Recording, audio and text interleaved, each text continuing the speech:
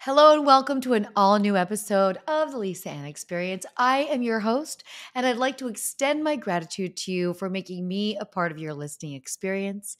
If you're new to my podcast, it releases in your ear every Wednesday on all platforms and Friday nights, 8 p.m. Eastern Time.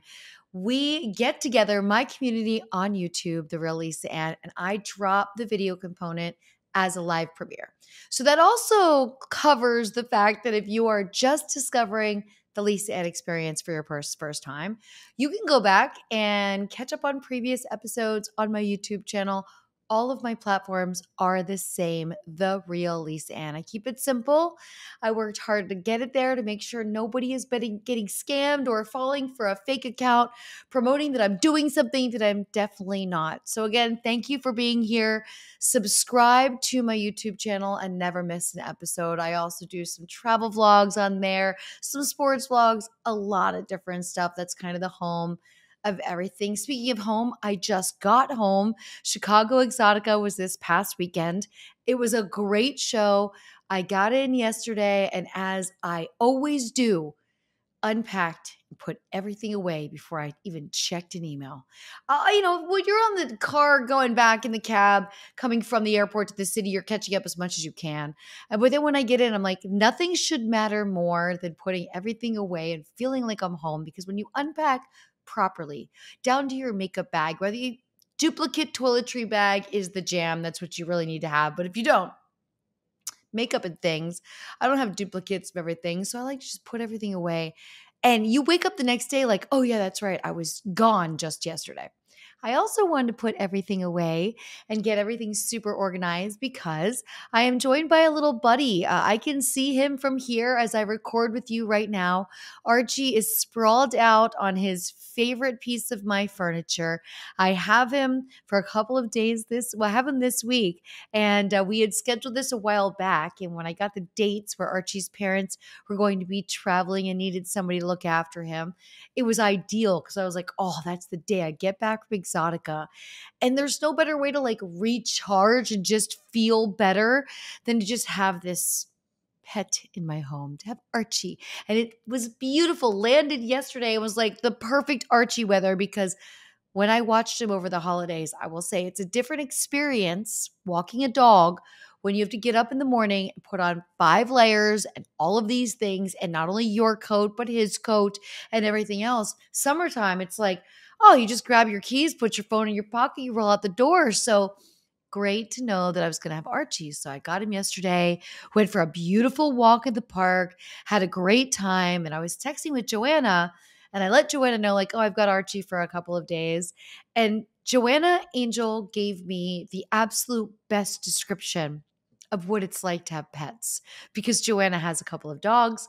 And so I said, you know how this feels. And Joanna says, having a pet is like when you're a kid and you have an imaginary friend, but it's like a live version of that imaginary friend. And that is, I've read it like 3 times. I'm like, Joanna, that is so profound, incredibly profound, but it's true because Archie is like, he's not my dog. But we get to spend time. When I see him in the building, we just go nuts. We see each other. He jumps up on me.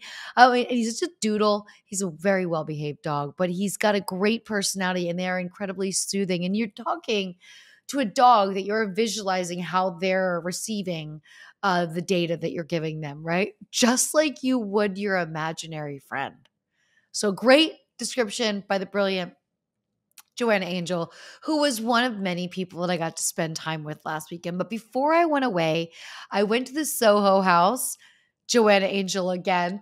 I went to Soho House for Addis Fouché's event that she's putting together every other month. These incredibly thought-provoking conversations. The topic this time was orgasms.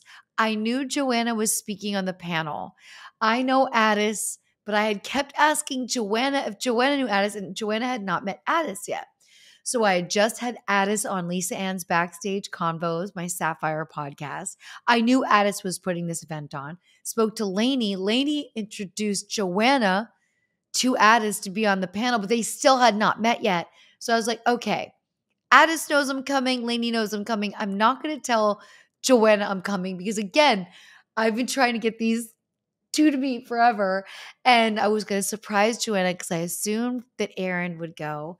And I knew that Aaron would then have to sit by himself. So I was like, I'm going to get there a little bit early, get an extra spot in case Aaron does arrive, which he did. And I will sit there with Aaron while Joanna is on this panel talking about orgasms. And I will say, like, Joanna is a captivating speaker. Remember, Joanna's written 2 books. I always tell her to bring them to Exotica. She's like, oh, it was so long ago. A lot of people don't know Joanna wrote 2 books, and they were both really fun reads. So she's a great storyteller. So, of course, having Joanna sit on a panel and hold court with the room was just awesome. She was brilliant. She was surprised I was there. And that was the night before. Yeah, it was like before I was getting ready to leave for Exotica. One of these days, it all kinds of runs together. I think it was Tuesday, but I had something out Wednesday. It was a big, hectic week out. And then I get out and think, okay, I'm going to get into Exotica on Thursday. Yeah, it was. I like to get in a day early. I like to get in a day early, settle in, get all of the deliveries, remember the logistics part of my operation, shipping all the books, the merch, the things that I'm going to have at the show. That all gets to the hotel. Then I usually have to track it down there. Then I usually have to track somebody down with a cart. Books are heavy. Books are not ideal. You're always schlepping heavy things. So get those in inventory, set up. I did a cool little time lapse for it on my TikTok at the Really Sand if you want to see what that actually looks like. But I also knew that the first night I got in, I was going to get to have a dinner, just me, catch up with Lexi Luna, talk live, her experience so far, getting into the industry. And I realized as I was walking over to meet up with Lexi that at these shows, I get to live every single generation of the industry, whether it's mine or someone else's. But I get to see it from my perspective of all of my peers that'll be from Christy Canyon, who I met when I was 18 and still working at Al's Diamond Cabaret, to Lexi Luna or to Kiki the Clout, to the newer performers that have come in and what they see differently and what's been different. And so we had a really great dinner, got to really talk. And I love to see where someone's head's at, like what has been, what's had a positive impact on you, what has not, where do you see yourself going with this? How are you enjoying it? And I love that Lexi had this conversation to kind of pregame this with all of us on my podcast here. So Lexi was just on, and Lexi talked about the year of the fan and being more deliberate with time and not rushing as much, but not overwhelming as much to be as busy and having more time to engage. I think one of the craziest things is the choices that we as creators, as freelancers, as independent, we have to be thinking about so many things a day, and we have to be creating, and we have to be posting, we have to be engaging, and something always slips when you're busy traveling or you're busy shooting, you're on set, your phone's not in your hand, you can't stay caught up. By the time you go to catch up, you're 100 messages deep. It's that constant kind of battle. And so both of us being on that same plane this year of wanting to be more deliberate, wanting to be moving a bit less, but doing more things with our downtime. Me getting to enjoy Archie over there, who just let out a big sigh, and getting to read more this summer and take that time and engage more and be more present. We had a really great chat, and that was what kind of launched me to how I'm going to enjoy the rest of my time in Chicago. We got done with dinner early because we got together early. We went down to the hotel lobby. There's usually an event.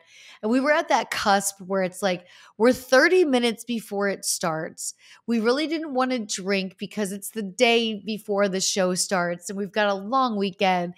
And we didn't really want to stand there. So I was like, if we make the right decision and we go up right now, I wanted to catch up on the Masters. I ended up getting to watch some of Thursday's work while I was on the plane.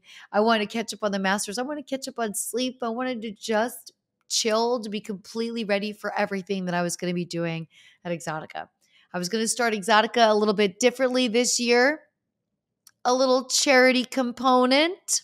I am kicking off Exotica Chicago a little bit different. I've got a charity component that I've added in for this year, and I am going to the show early, super cash, gonna have some conversations, and then I'm gonna change. Ribbon cutting is at 5 p.m.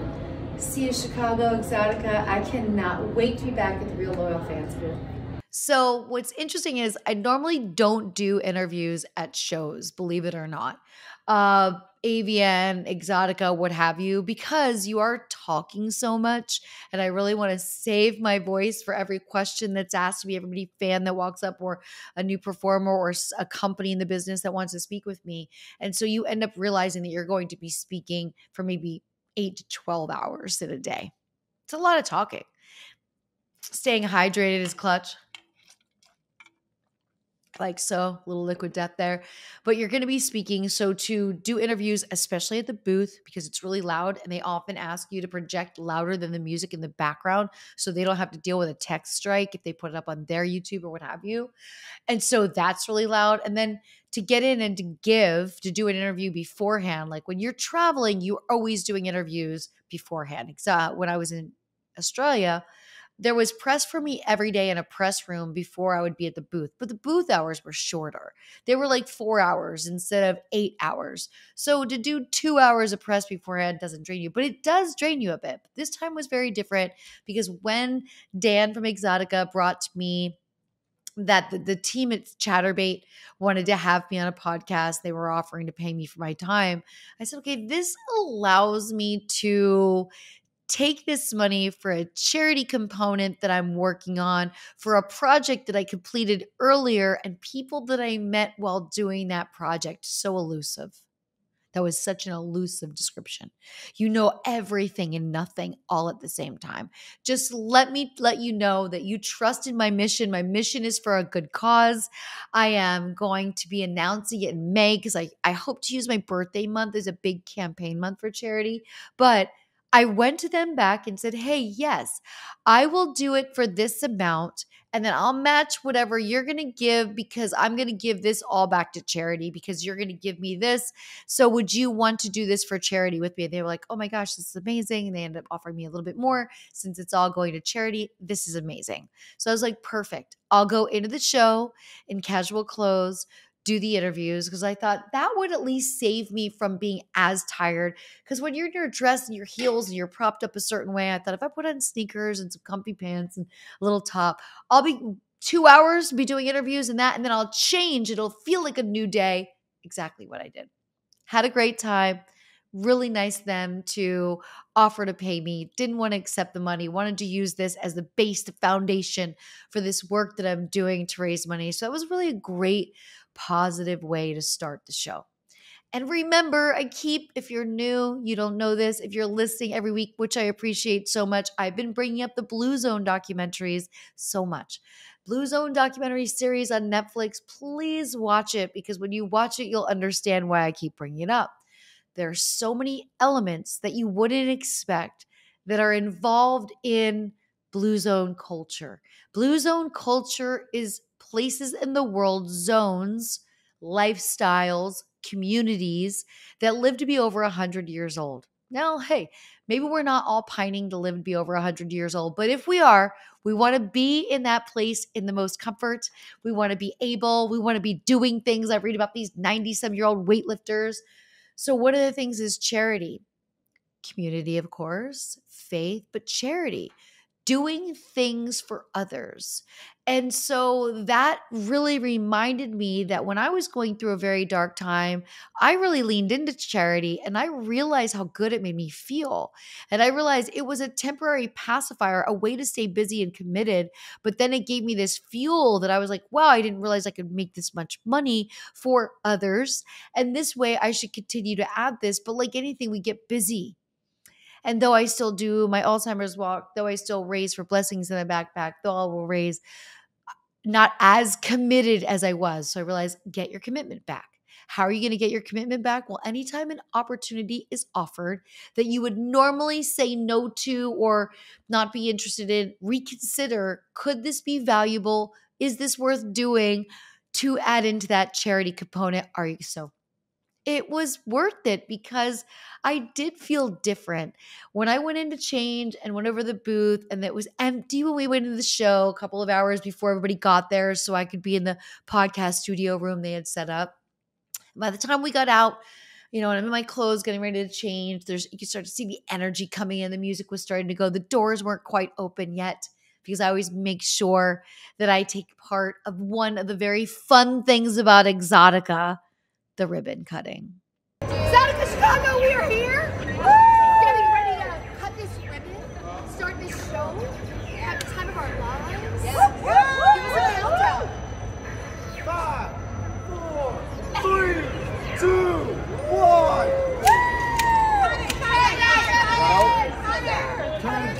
Turn. There you go. Scissor her.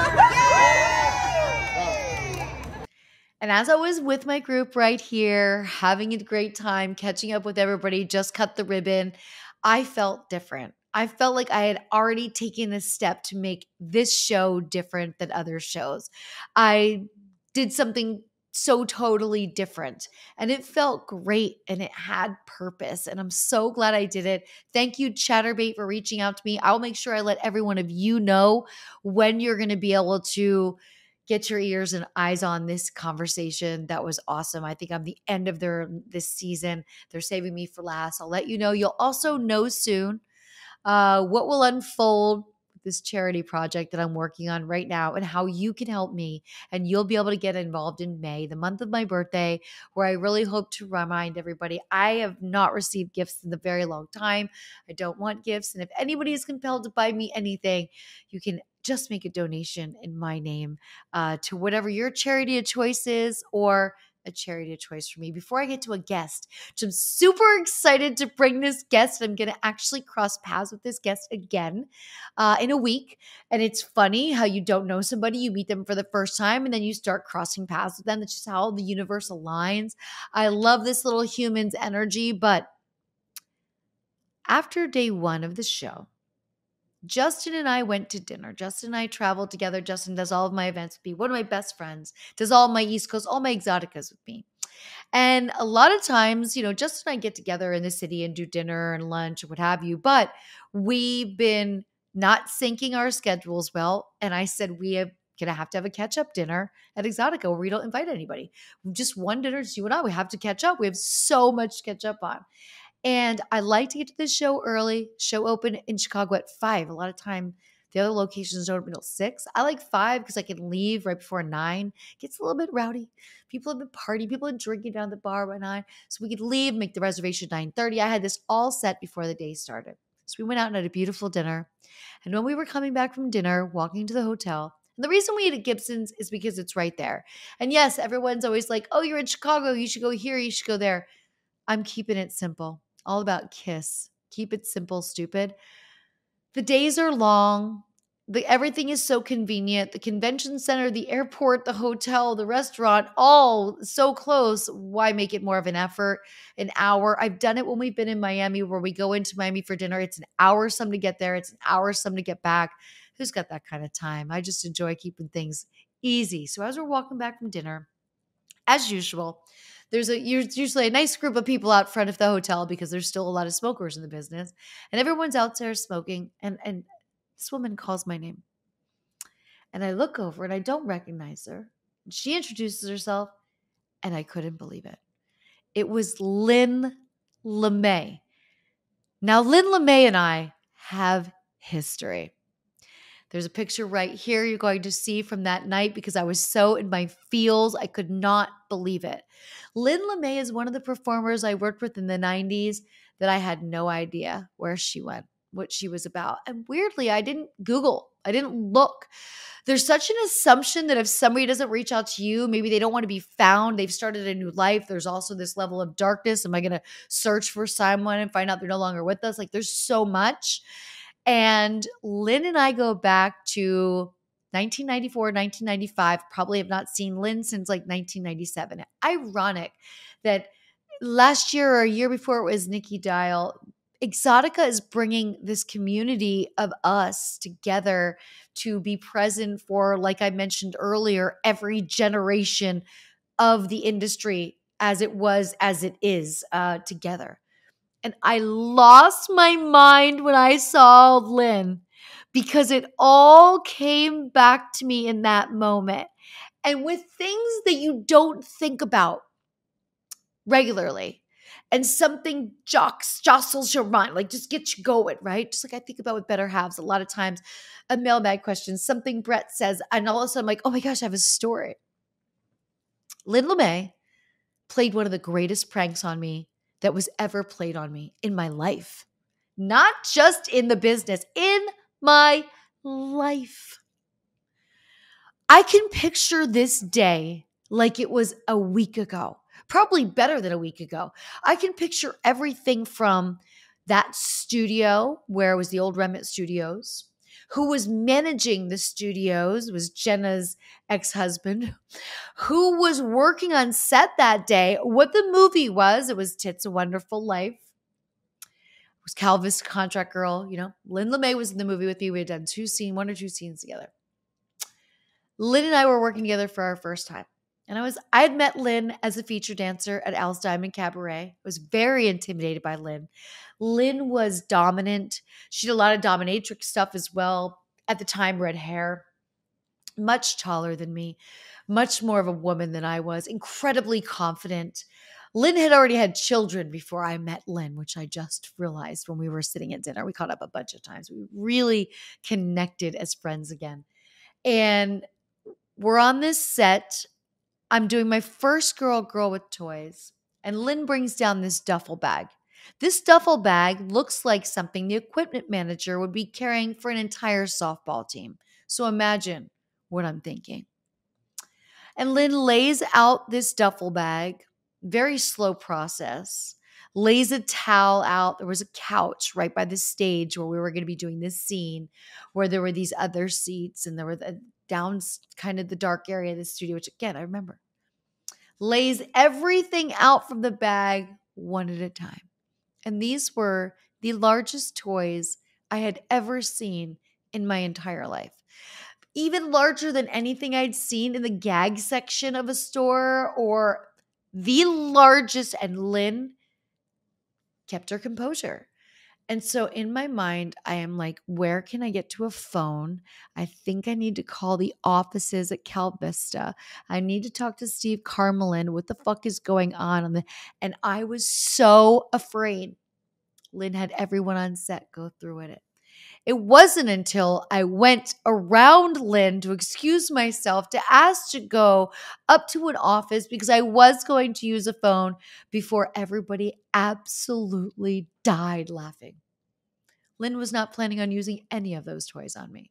But that 30 minutes of my life, that one toy at a time, and Lynn making eye contact and me looking around at other people that were on set, lighting guys, and the fact that everyone was in on this made it the best prank of my life.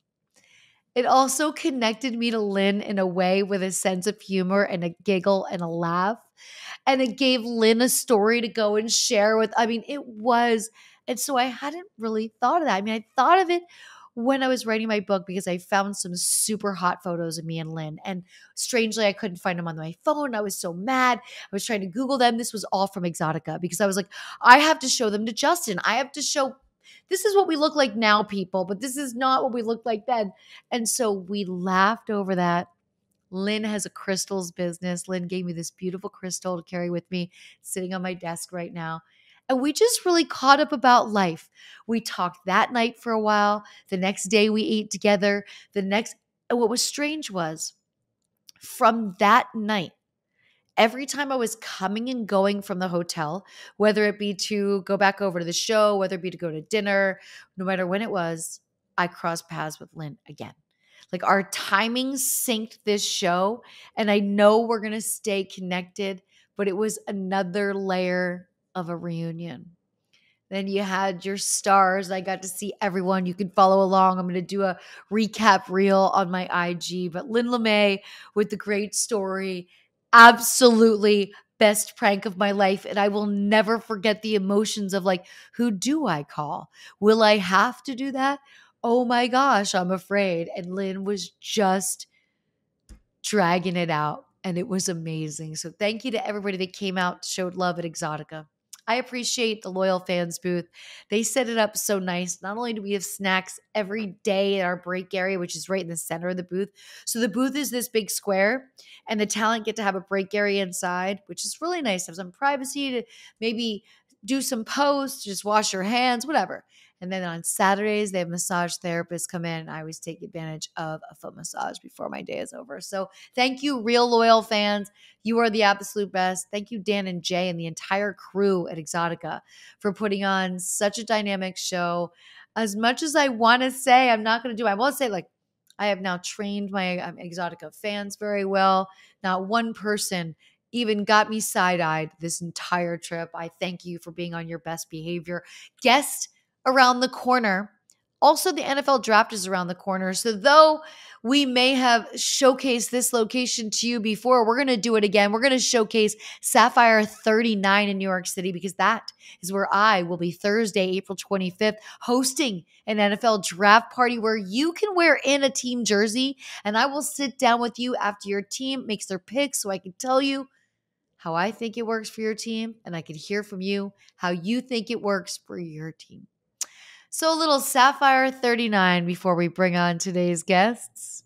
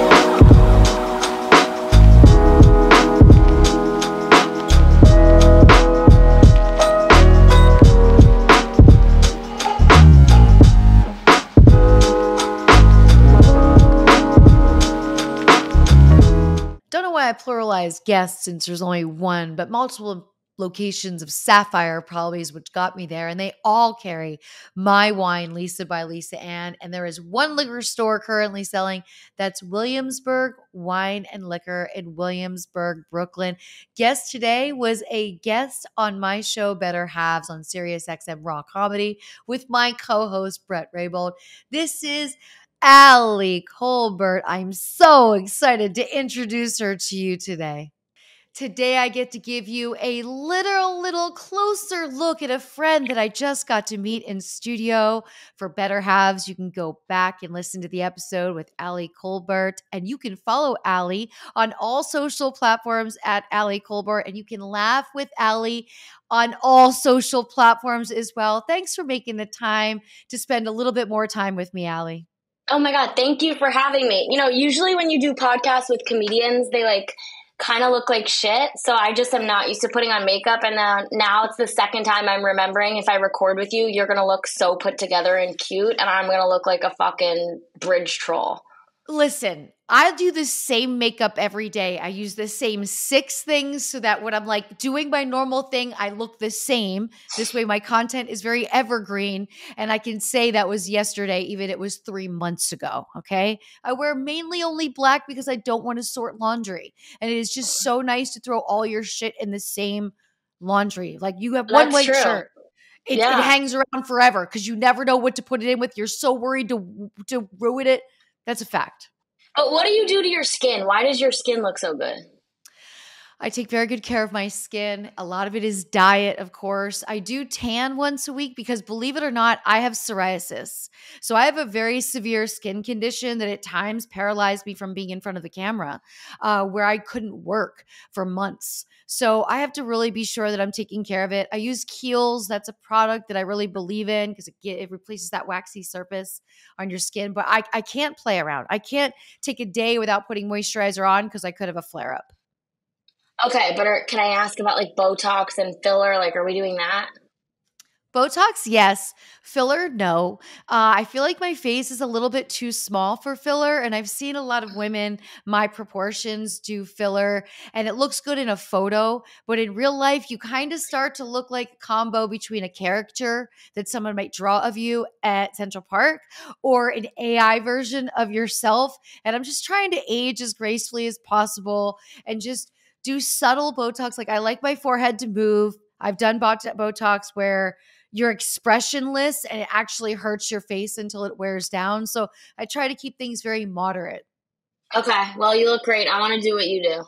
I appreciate you so much. Ali, how did you get here? How old were you when you discovered that you were funny and that you wanted to pursue making other people laugh? When I was okay, so as a child, my dad would always like whisper funny things to me to have me then go up to strangers and say. I vividly remember this. Like he would have me and my grandparents or my grandparents' friends and like people around us were so tickled by like a 6-year-old or a 7-year-old saying something like kind of crass or just like snarky. And that kind of gave me the bug, and he always encouraged me into stand up, and I started doing stand up at 17, but that was like my most formative memory of like making people laugh. That's incredible and so sweet. You got to see the response on both sides. You were entertaining your family that was putting you up to the task, and you were quite possibly making this other person laugh as well. So you became this like medium between the two senses, and you pursued it. You had a father that supported it because people don't get into stand up to automatically believe they're going to get rich. Am I correct on this? Yeah, I mean, I never was thinking about money with stand up. Stand up was just that, like, comedy and writing was that thing that I couldn't not do, which I'm sure that's how you felt about porn. But, you know, as a child, but, you know, but, you know, I just wanted to do it so bad. Like, it's just, I always wanted to make people laugh. And that was my identity in like middle school and high school was just, I wasn't the class clown. I was the person making fun of the class clown. And that was fun. That's kind of because where I was. you could be a bit smarter, you know, as a writer, you're a bit smarter. So you're going behind the joke and pulling something, you're extracting something that's even funnier. You did say, like I did with porn, but the biggest difference was I did get into porn to get rich, unlike Okay. comedy. Yeah, that's smart. That's smart. So laugh your way to the bank. You don't want to be a mattress actress and have nothing at the end of the day, okay? You don't do these things for nothing. And when I meet new entertainers in the business, the first thing I ask them is like, how much money have you saved so far? And I'm so aggressive about it.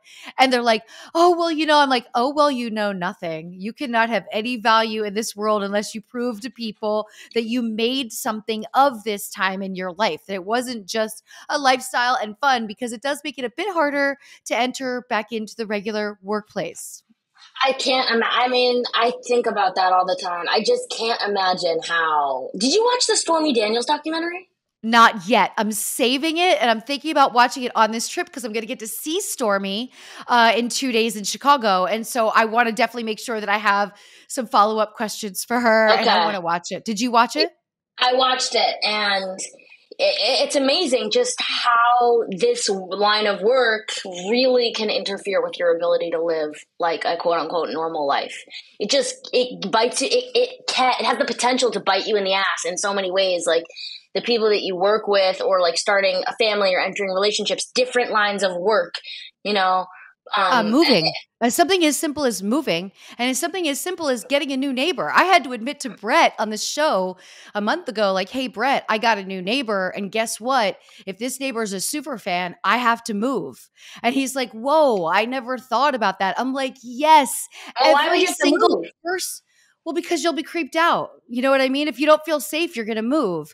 So it's a safety issue too. And that's what I find so fascinating about this coming out party for OnlyFans, which I think is fantastic, especially for creators that were already in this space to be able to own their content and get residuals. But as for the rest of the world jumping in and thinking this is just some get rich scheme, they're not thinking about the list that you just gave and the things that I've experienced. So there is a trade-off, and it has to be momentously valuable for you to give up all of these things over here for this thing over here.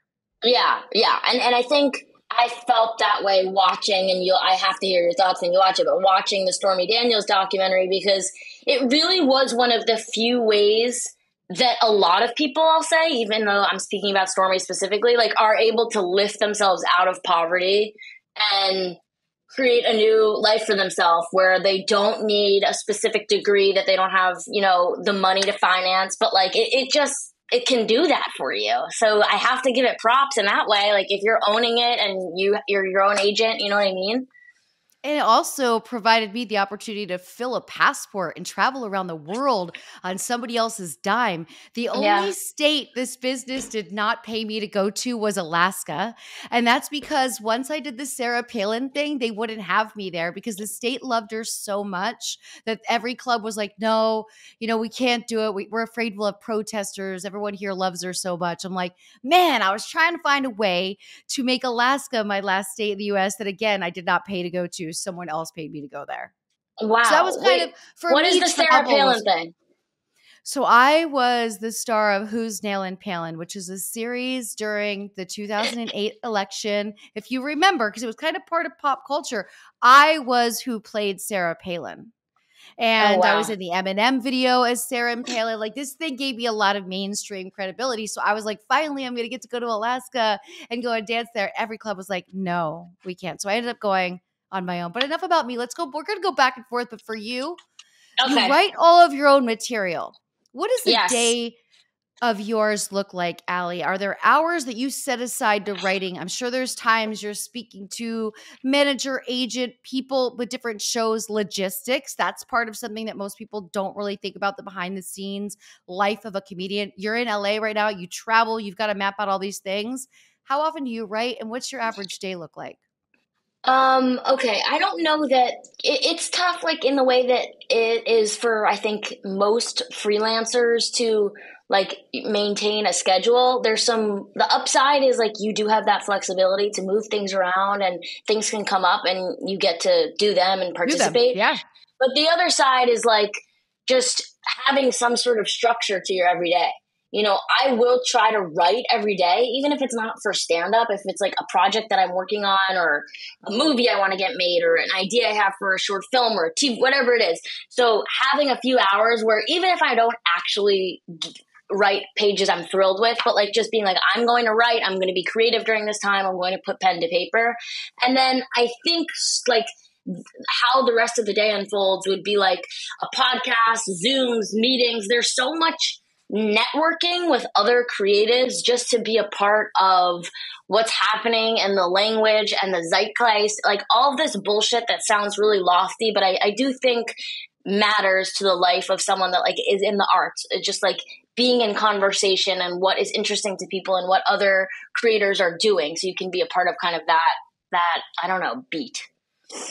And it's time consuming because you're working on everybody else's time frame. And it is important. The networking is endless. And I don't know about you, but there's always at the end of the day where I'm like, oh, I didn't get in that one call, or I didn't get to get back to that one person, or there's never enough time. But I love that you do that with your writing, because as an independent contractor, and your freelancers, creators, your time can be very elastic, which isn't good for everyone. Because if you don't set some structure, like for me, it's getting up every morning and going to the gym. That's kind of like my structure, is like, once I do that, everything else is going to land in place. Because if I don't do that, then, and I have my day detailed out. But that downtime with writing is really just giving you your routine. It's giving you your time of still. And it's also you're creating, your mind is going, and that day might not matter, but 2 weeks from now, you might start writing something else and be like, you know what, let me go back to that Tuesday 2 weeks ago. I think this ties in with that.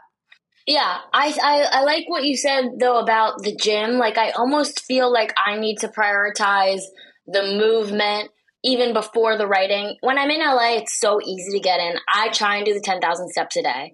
When I'm in LA, it's easy to hit. Like I'll wake up, I get my coffee, I walk to the beach, I come back. It's like 45 minutes. It's great. In New York, it's been quiet. I don't want to be outside. It's awful. It's awful. But I need to get like out and move for a minute before I like can get into writing. So even if I don't go like work out, if I just can walk for an hour, I'm happy. Yeah, because I'm sure you felt great after walking to the beach this morning, right? Like that just opens you up so much. But when it's raining for 3-4 days, what are you supposed to do? And if you're not a gym person, like if walking on the treadmill is not going to give you that same vibe, then it's waste. I know. I mean, and New York is such a brutal city. Like, I like New York because people want to see other people and they hustle. Everyone's working hard. I love those things about New York.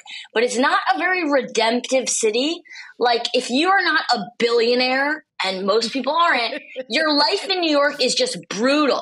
It's just difficult to get places. You go back to your shitty apartment. Even if it's expensive, it's shitty. You're like living in a cage. The weather's terrible. To get groceries, you have to get in a car. The car's expensive. Or you take the subway, you get punched in the face. You get home, you get raped. Like, it's just, nothing is good. You know, it's terrible. I saw a post the other day, a girl wrote, New York City, the only place you can spend $8,000 a month on rent and you're still afraid to walk outside of your apartment. Like, I'm like, what? It's awful. Like, at least in LA, I have space in my house and it's nice outside. So at the very least, I can do that. But people in LA, I don't know why I'm talking LA versus New York, but they don't want to like get together in the same way. No one leaves their area. No one leaves their house. No one really has a job. I don't know what anyone's doing.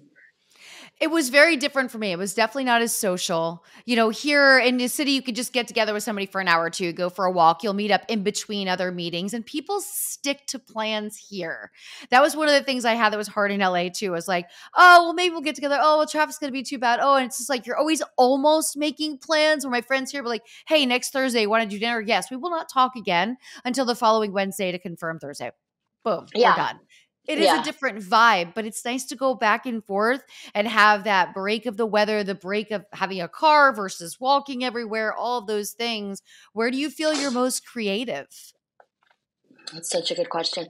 I think I feel like whenever I've just like overextended in one city, then I fall in love with the other place. Like I was just coming off of like 2 weeks in New York, so now I'm thrilled that I'm here. But in 2 fucking days, I'm gonna want to blow my brains out with the Haley Bieber smoothie because the people here are atrocious. I mean, they're disgusting. So it depends. But I do appreciate the fact that in New York, everyone works and they value work and they want to work hard. And here, people are floating through sound bath and nothing, and they did this for their vagus nerve, and it's just so much bullshit. It's very hard to cut through. I agree. I felt the same way. I mean, I was out there for 30 years. My first 15 was in Huntington Beach, so it was totally different. I was living in a beach city that was awesome in the 90s because it was like cheap and fun. Then I moved to LA and I was like, oh my gosh, you have to get dressed up to go to Starbucks? Like, you have a full face of makeup on at 6:30 in the morning at fucking Starbucks? And also Starbucks in New York, Starbucks LA. It's New York. If you talk to the person behind you, they talk back. You just have this little banter. LA, you do that to people, they look at you like you need to be locked up. Like they will look up from their phone, shoot you a look. It's different. I also enjoy when you are walking in New York, if you're taking an early morning walk and you see like delivery guys who you would think, man, that job's got to suck. They work so hard. They're always joking around with each other and having the time of their lives while they're working. They're just like, this is what we do and we're going to make the most of it. And I love that vibe. I love walking by that and think, man, good for you guys. You're good coworkers. Yeah, there is a spirit to New York it's just not how it is here. It's just not. When you're in LA, do you go to the Comedy Store or do you do walk-ins or do you schedule shows all over so people can see you everywhere? When I'm in LA, the club that I perform at the most is the Improv. And then there are and I also perform at West Side Comedy Club because I live on the West Side, so that's pretty convenient. But then there's just like a medley of other shows outside of the main clubs, and I perform at those like a couple times a week. So, that's another thing about LA is like to do stand up. I mean, I'm speaking for myself. I know there's comedians that like they do tons of sets a night, but you can't even get across the city in the way that you can in New York. So in New York, you can maybe pick up 2-3 shows a night and like you can just bop around the corner. It'll take 90 minutes. In LA, if you're doing 2-3 shows, you leave your house at 5, you don't get back till midnight. You know, like it takes so long. So everything is paced back here, which is nice, but then you want to kill yourself. Yeah, and out of those hours that you are missing from being home, 75% of them is sitting in your car in traffic trying to find a spot. If you do use valet, you've got to worry it's going to take them an hour to get your car because like when you go to the comedy store, they just park your car on the street blocks away. You could wait for it. It's easier to just get an Uber. It's like it is easier here. I've heard comedians tell me like, "Oh, I'll just get on the train. I can pick up like 3-4 shows in a night." And there are places close together. And there's such a scene here. Where is the audience better when it comes to East Coast versus West Coast? New York versus LA, or New York fans more into it, quiet? I mean, I think the level of stand-up is more sophisticated in New York. I think overall there are better, harder working comedians in New York because they're up more. And again, it's that hustle culture. I think the audiences there are discerning and fair and good. And then I think it just depends on, it kind of goes for whatever city you're at, but like the audience at like a club show where you're seated and you have a 2-drink minimum and you've had this reservation is different than the audience of people kind of like stumbling into, you know, a bar on the east side where they're half engaged and they don't expect so much. So you kind of feel that wherever you're going. But I mean, they're both good. It's really different parts of the country where you feel like, oh, I can't really say that. It's got to be different. So you travel all over the U.S. Where have you had a show where you've realized like, oh, that term doesn't land here? Oh, God. I haven't been on the road in like a year now. I've just been like writing and performing in New York and L.A. So, I mean, last time that I had... No, not at all. I'm very happy to be seated. But last time I had that experience was in Montana. Okay. And like, it was just not like, it's just so outside of what I'm used to performing for stand up and some of my content, like in terms of like sexuality, not even just like queer stuff, but just like sex forward stuff from a woman. Like the reception of that material was like much more hesitant and they're just more resistant to it, you know, like especially coming out of my mouth. Like we're like petite brunettes. People are like, wait, what? It, right? No. Yeah, they don't expect it.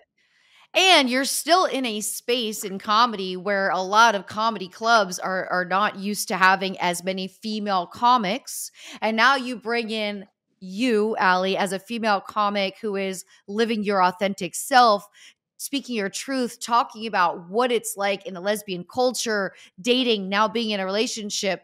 All of those things stacked against you in some places. I'm sure you walk into a room, small town America, and you're like, okay, this person has a problem with the fact that I'm a girl. There's just that. Okay, these people are not going to understand that I'm a lesbian. Like, you have to be going through that in your mind, but you still have to do your set.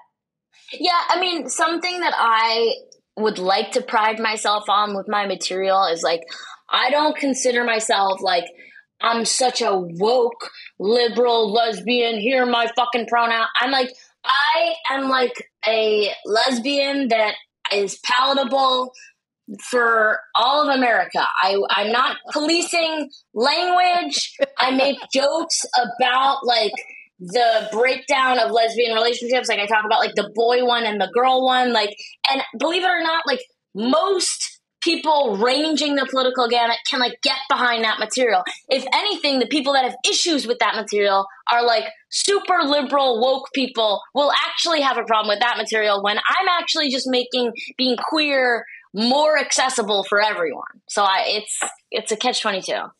And they have a problem with it because they're almost correcting you because they don't feel that you're being woke enough by how you're addressing the topics that are 100%. The topics that, you know, but like you don't have to go all the way there. You just, the most important thing in any stand-up act is being present, being yourself. Yeah. You said you like being seated. Being on the road is brutal. It is a constant quest for how shitty is my hotel going to be? Am I going to get to sleep? What kind of food is around? It's just a constant scavenger hunt in a sense. Yeah, it's brutal. And like, we're so lucky that we live in LA, New York. Like, my immune system, when I go on the road, not to sound like such a weak, feeble Jew, but like, it crashes. I get so sick because I barely sleep. And then the food is awful. Like, Awful. there's like no fucking food. Seriously. It's like fast food, fried food. I can't find a piece of fruit for miles. I couldn't find a piece of vegetable in St. Louis until I went to a Starbucks and found one of those little pre-made boxes. And I'm like, I don't care if this apple is from a week ago. That is so tough, and it's so real. You go places, why is everything fried? Can I get something without ranch? Like, they look at you like, what do you mean? I know. It's really insane. It's like, I guess like the value system on like healthy food, I don't know if it's like, I don't even think it's like socially like people are craving it in the same way. Like, I feel like there's just like a delay in the like awareness around that. I mean, I sound like a coastal elitist asshole, but like, come on, make a salad. No, look, I struggled with it for years on the road. I ended up always making sure I had a small fridge in my room. And as soon as I get picked up at the airport, I'd go to the grocery store and just buy like some bananas, some instant oatmeal, like things that I could survive on, because it became so frustrating. You'd be so hungry, you'd be looking around that you still wouldn't get what you wanted. And that's when your immune system crashes. So I travel with an air purifier. You know, they make these mini ones. I travel with a humidifier. I travel with all these things because sometimes you can walk into a hotel room and you can be like, I'm going to get sick staying here. It just has a musty smell. It's super dusty. And you know that when you wake up in the morning, no matter how you sleep, your mouth is going to be gross. Your nose is going to be clogged. What is that? Why can't they just put air purifiers in these rooms? It's so bad. And I used to like, it was, if I had like one drink, I was like, I'm going to be dead when I wake up. Like, that's all I needed to tip myself over and just like, you can't, because then it becomes unsustainable. Then you have to like push shows and then you miss the next one. It's like, it's just really hard, that life. And for you and I both, you know, speaking to people in person, your biggest fear at a gig on the road is losing your voice because you're useless. Oh my God. Yeah. Now you're stuck in a hotel feeling useless. That was terrible. I would do the nebulizer and stuff like, yeah, it's brutal. Do you carry an air purifier? No, I don't carry an air purifier. That feels like a lot. It's only the size of this can, believe it or not. I'm going to send you some links on Amazon. Yep. Okay. It's the size of this can, and it's pretty, it charges, so you can USB charge it and then put it in different spots. I usually just plug it in when I get into a room and blare it for like the first couple of hours. Then I'll like move it into the bathroom. It does make a huge difference. I'm sure it does, because the dryness, you wake up with a sore throat no matter what. And the humidifier, you just screw a bottle of water onto it and you put it right by your bedstand. And by the time you wake up, that bottle of water is empty. Also, I love that. No, that's so good. Wait, so Lisa, were you on the road like for filming like shoots, or are you doing audience like meet and greets? Like, what do you do? Yeah. I feature danced for almost 30 years. I started my career in this business as a dancer. So I started in Northeast Philly. Then I went to Reading, to a club that had all the features, the stars, the magazine models, the porn stars coming in. And I was just like, oh my gosh, these women are doing the same thing as me, but they're traveling the world and getting paid so much money. And to me, I realized if I just shoot one movie a month, I could go out on the road 3 weekends a month. So I made the road my full-time gig. It's great money. It's harder work. I enjoyed it. In the beginning, when you're a nobody, you do shows Monday through Saturday. So you do anywhere between 20 to 24 shows a week, because they want you to do like a noon, a 5 p.m., a 7 p.m., a 10 p.m. Like, it is, you have makeup on 20 hours a day then you start to raise your rate. Next thing you know, by the end of your career, you're only doing Thursday, Friday, Saturdays, or Fridays and Saturdays, but still you're on the road every weekend. So after I did the Sarah Palin bit in 2008, I did 4 years where I only took off 2 weekends, Christmas and Thanksgiving. I did 50 weekends a year on the road, and it was absolute torture. Oh my God. I had a financial plan and I really wanted to get there. And I was like, I know I can get there doing this. And I just grinded. Also knew that popularity was so incredible and I was getting offered the work at that price. But it got to the point where I'd say like 2013, 2014, where I just started to see more incidents in clubs, big fights, like things, happening. And I was like, is this where you want to die? Like, you're in your 40s Right. now. Like, I remember being on stage one night where bottles started getting thrown across this stage because one group in Rhode Island started fighting with the other. When the cops came in, they just opened cans of base and like tear gas to get everybody out of the building without realizing that we, the dancers, were in the dressing room in the basement. So we all had to be trapped out. It was like the most horrific experience. I remember thinking like, yeah, I've seen this world at its best. And now we're living in a different time. And maybe this is time to hang up the clear heels. Like it just was a thought. I migrated out of it slowly, but I had this ongoing conversation with myself. And it would normally happen while I was on stage, while I was doing Wow. my show, where I would be like, is this really a smart choice at this age? It just really was habit. This is what I did since I was a teenager. This is what made me who I am. This was where I was comfortable.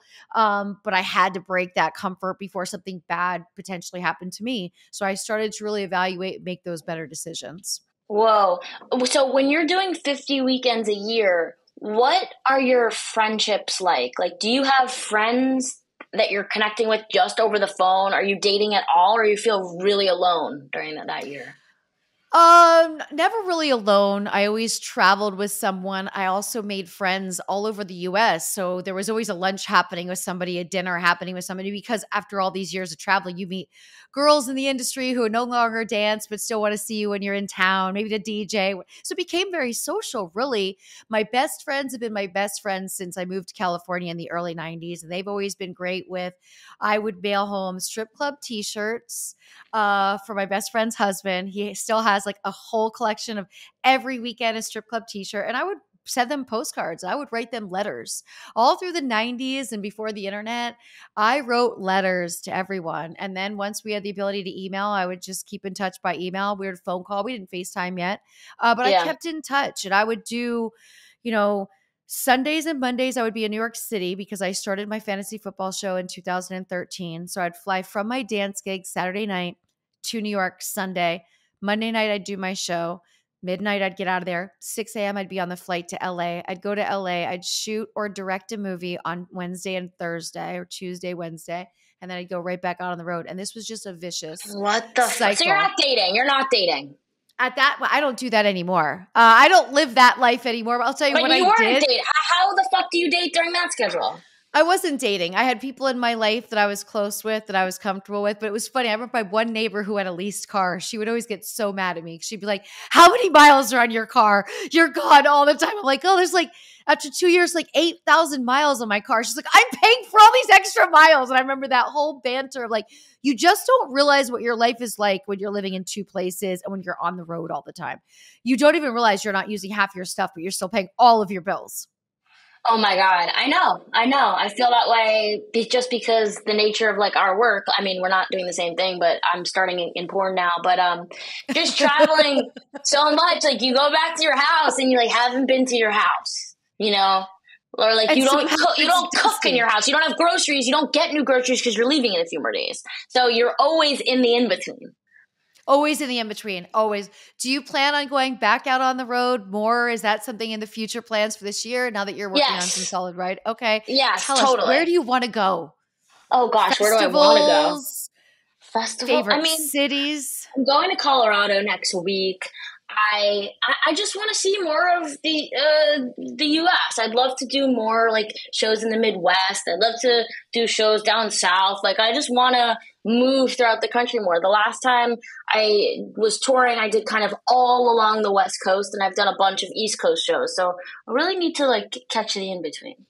You should. I mean, get down to like Savannah, Georgia. I dorked out and did every single sightseeing adventure tour, saw every zoo, every wildlife sanctuary, every butterfly sanctuary. Like if there was a thing for flyers in the front of the hotel. We would check in. I would just like grab everything. Now we have the internet. You could just look up what there is to do.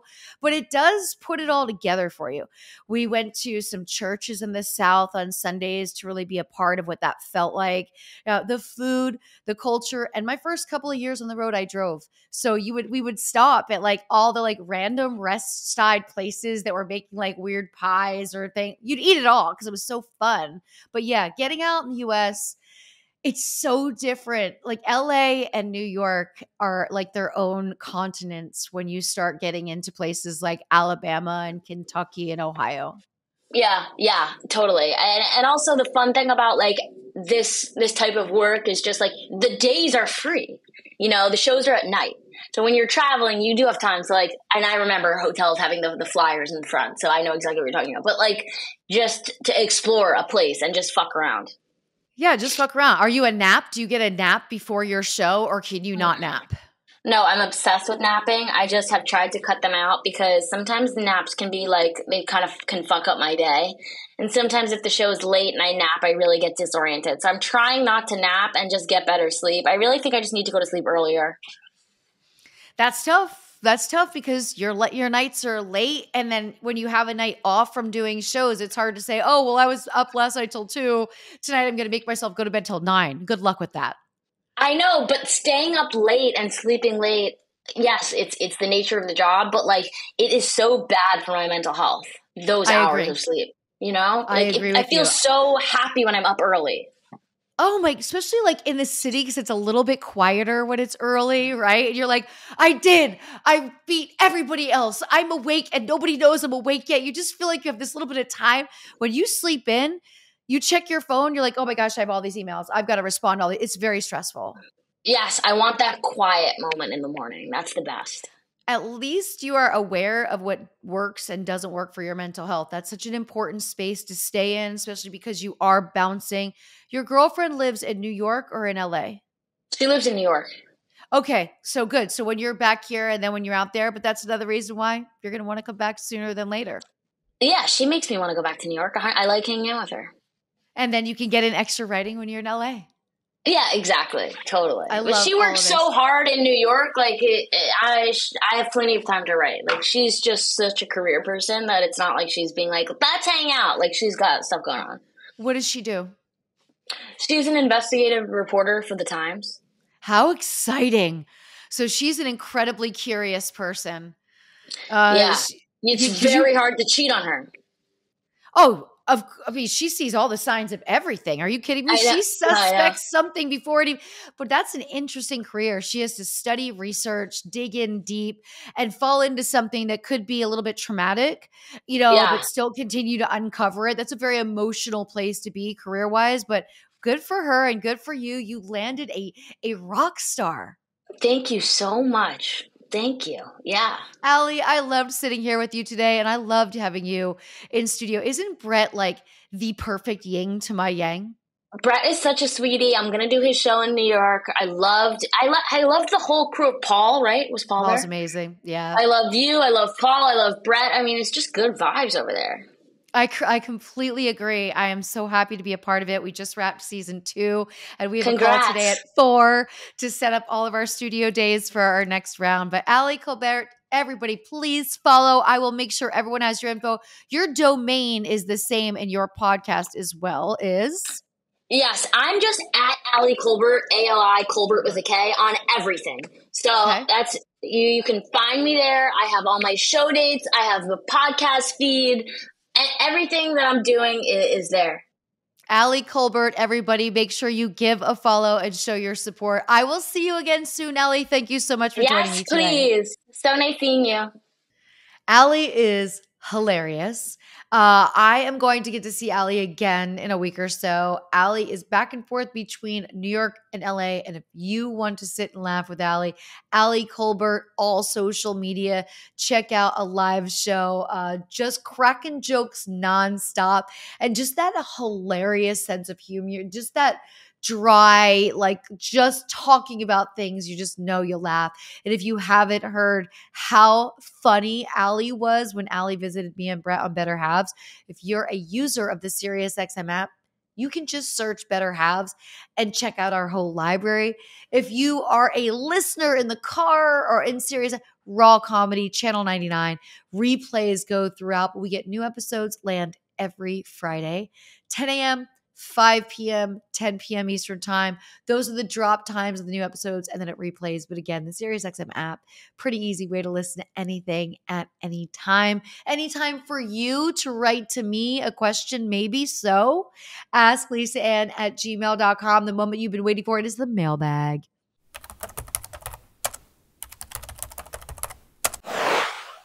That's right. If you want to join the fun right here, be a part of the curiosity, ask Lisa Ann at gmail.com. We got one right here from Jeremy. Here we go. Hey, Lisa, new podcast was great. I loved hearing about your life hacks. I will be vacuum sealing winter clothes. It probably keeps them fresher too. It does. Believe it or not, puffy things. Now, look, linen and stuff's going to wrinkle no matter what. You can sit in linen and wrinkles. But like your sweaters, your jackets, your stuff, your big, bulky, you shrink that stuff down. Somehow it takes so much air out, it doesn't wrinkle. And it's very satisfying. Be mindful of the weight because you can stuff one of those big bags and then shrink it down and not be able to move it. I have done that. I use it for household items as well. My backup set of pillows, comforter, blankets for my guest in my guest bedroom. I shrink wrap that up, saves a ton of space. It's amazing to think that it would take a whole cabinet folded, but it's just this little brick shrunk up. So keeps things fresh. I love sharing life hacks, vacuum sealer bags, moving the winter clothes out. Question is, what inspired you to develop your own brand of wine, and does it feel surreal seeing your name on the bottles at restaurants? Do you recommend any good food pairings? I look forward to the chance to try Lisa by Lisa Ann. So, what kind of inspired me was I had been looking for really a connection to Italy. So, Italy was the start. So, keep that in mind. It wasn't wine at all, it was Italy. So, I'd continue to have the conversation with friends that I wanted to find a way somehow to make Italy a part of my future life, whether it's buying a place there that I live at and retire at, whether it's getting a place there that I'm going to rent out as an Airbnb, whether it's making more friends there and learning more areas. But after spending that month in 2018 in Italy, I realized that I felt such a connection there, and it was something that I really wanted to find a way to bring closer to me. So the first thing was having the conversations with my people about Italy. And then obviously my friends that are straight from Italy, Italian still their first language, I'm going to be talking to them about this the most. Any new ideas? Have you heard from anyone? What's going on over there? What's going on with your friends over there? What's going on with family? And that's how wine came to me. A friend of mine said, hey, friends of my family have this winery in Sicily. They're looking for a way to bring more wine over to here. Da da da. Great. Let's meet with them on a Zoom. Let's start talking to them. Let's learn about the winery and let's see what makes this unique. Sicily is very unique, but it's a connection with my dad's side of the family. My dad's side, the Italian family, that's Sicilian based. So having that connection was like another layer. I was really excited about the nature aspect as well because I was like, okay, later life, hobby, business. This isn't a business I looked at that was going to bring me riches.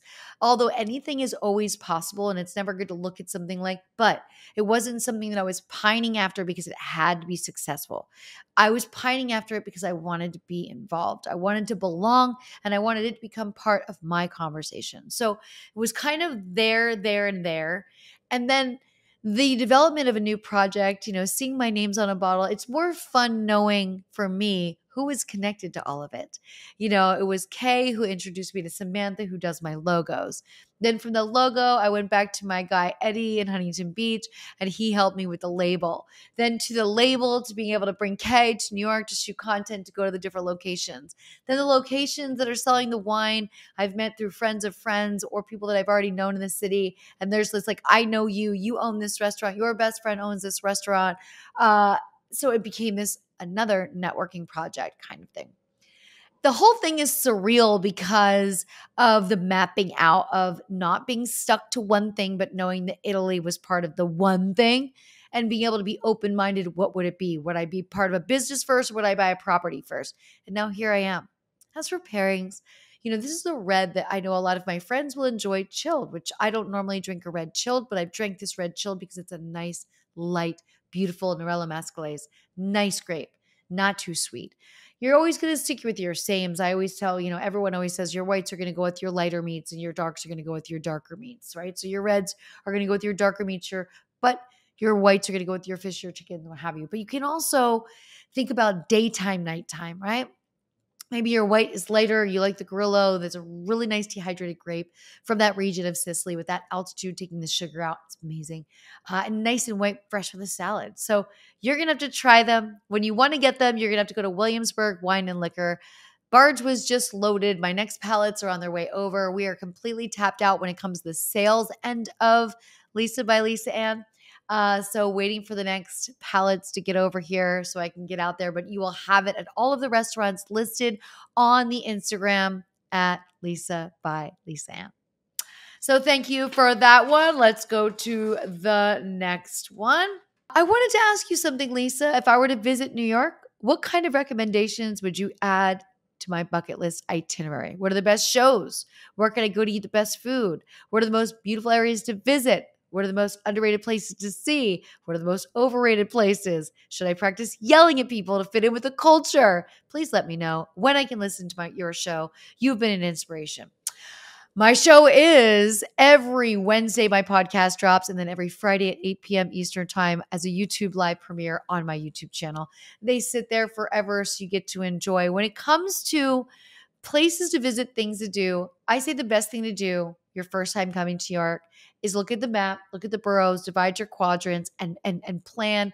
We would like to be Lower East Side. We would like to be Upper East Side. We'd like to be Midtown. Map it out that way. What I have found about people that live in New York is if you take 10 different people and you ask them their top 10 restaurants and why, they're all going to give you different restaurants because we're not as trendy as LA where it's like, oh, everyone eats at Nobu. Like there's a million restaurants here. So it's not that way. But everybody has a personal connection to the places they eat. All of the places I frequent are places that either are family owned by a family that I know, friends are investors in, friends work at, friends manage. Like nobody just goes somewhere to go. So there's that personal connection which you have to find. When it comes to a show, it's hard for you to not know someone and know what kind of show they would like. But I find any form of live entertainment is exciting. So if you just want to go with the wild card, you go in line in the cheap tickets in Times Square. Okay. When you go there, they're selling tickets that are available in theaters that they're trying to fill, and they're usually at a great price. And it's a roll of the dice. You get to go to a show unexpectedly that you know about what time you want to go, but it's a roll with it. You should yell at some people, but be very careful because the city's a bit wild, so don't yell at everyone. Be very careful. It is a time to be more careful than ever when coming to the city. But spread it out. See it all. Of course, you imagine the Statue of Liberty is awesome. It's a great ferry ride over there. Empire State Building is awesome. But if you don't do those things early, they do get very busy. They're tourist places. There's so much to do. Little Italy is a great walking spot. Bryant Park is absolutely magnificent. The New York Public Library is an undervalued, underseen spot that I make everybody go to. But there's a million things to do. But look at the map. Look at the boroughs. Decide where you want to go and plant yourself in each one every day that you're here. I hope you enjoy your trip, Maddie. Last but not least, fantasy baseball. Let's go Mets. I didn't really feel there'd be a way to bring the wine back into the conversation once I went Mets or fantasy baseball. So I saved this one for last. We've got our friend here that says, hey, Lisa, I'm a big fan of your work. You're my favorite adult performer of all time. I really enjoy your podcast and everything sports and fantasy football related. I have both of your books, and I'm currently reading The Life and absolutely loving it. I follow all of your current projects. Now that baseball season has officially started, what does your fantasy baseball team look like? Any specific players you like or that you are keeping your eye on? How do you feel about the pitch clock? Thank you for all you do. Keep doing you. Hope you write another book soon. Wishing you all the best. Let's go Mets. All right, Iman, this is a great question. I do not play fantasy baseball anymore. And I will say what happened. So I decided I was going to start playing fantasy baseball in 2015 because that was when I wanted to start doing sports radio full time. And I learned the only way to stay on air all time was to cover fantasy baseball because there's that lull between football seasons. A lot of the top fantasy football analysts only do football season, which I'm not saying only because it really is from July until the end of April with the draft. So it's really a long season. You can really draw that out that way. To be active, you need to speak radio, baseball. So I was like, I'm going to study baseball and I'm going to play fantasy baseball at the same time. And I realized, I loved baseball. But fantasy baseball is enough to make you not love baseball. That's what ended up happening. I played for 2 seasons. My second season, I came in second place. And I said to everyone, that's it. I'm leaving on a high note. I will never come in second place again. This was absolutely grinding. It was daily lineup changes. I remember it was the month that I was in it. It was the year that I was in Italy for a month and I was over there getting trade offers, different time zone, not good internet, like so. But your questions really struck me because of an interview yesterday that I watched on Pat McAfee. Jet Passon was on. And we know when we want to talk baseball, Jet Passon is the guy. He's got a great voice. He's very smooth on the radio. He absolutely loves baseball. So there's nobody passionate person. I love when they bring on Jet because Jet really brings it when it comes like that is his category, right? It's like I mentioned a minute ago about some people only covering football. But when you said, how do you feel about the pitch clock? I've been having these conversations about how some people are starting to assume that the pitch clock is what's causing all of these additional injuries on the best arms in pitching. And as this has been something that I've been talking about for a couple of weeks, Jet Passon comes on McAfee yesterday and says, actually, no. These injuries are stemming from overusing the arm when they're young because a lot of these local small teams, parents, coaches are not following protocols and they're putting kids out there at such a young age when their arms are actually developing. So now it's going to be common ground that everybody has to have a surgery, whether it's before they get into the big leagues or after. So he wrote this book called The Arm. And it was, I haven't read the book yet, but I'm just saying, this is your question came in and I had just listened to Jet so passionately talk about this. And then I was like, I had to answer this question because people blaming it on the pitch clock. Jet made it very clear. My opinion on the pitch clock, I love it. I absolutely love it. I went to a game last year. Kay got to go, Yankees game, awesome game. Sitting behind the mound is awesome. I'm sorry, behind home plate is awesome now because no matter where you're sitting, you're seeing this clock. There's some urgency. It reminds me of being at an NBA game and watching the shot clock. You know you have to pay attention. You know you can't look away. You know there's going to be more steals. You know all of these things are going to be happening, making it for a more exciting product. Shaving 35, 40 minutes off a game is also awesome, especially for families. Now, I know some of the ballparks would complain because it's cut into their selling of goods time. But look, it's probably better for families because it's more affordable, but not be subjected to more time to have to buy more things. So I love the pitch clock, but I think this would be an interesting book for you, Iman, if you're really into fantasy baseball. Check it out. It's called The Arm. On McAfee, Jet was great yesterday, although he did throw some digs in at Gumpy that I wasn't thrilled about. We'll get to that another time. But to all of you, if you want to be a part of the mailbag, it's asklisaann@gmail.com. Check out my store, shoplisaann.com, where you'll find both of my books. I've got some 8x10s I've been selling on there, and I'm adding bookmarkers on there this week by request. Backstage Convos, another podcast that I do, and all of the things that I'm doing can be found in one place. That is on my social media at The Real Lisa Ann. Give me a follow right there. I appreciate all of you. Thank you for listening to an all-new episode of The Lisa Ann Experience.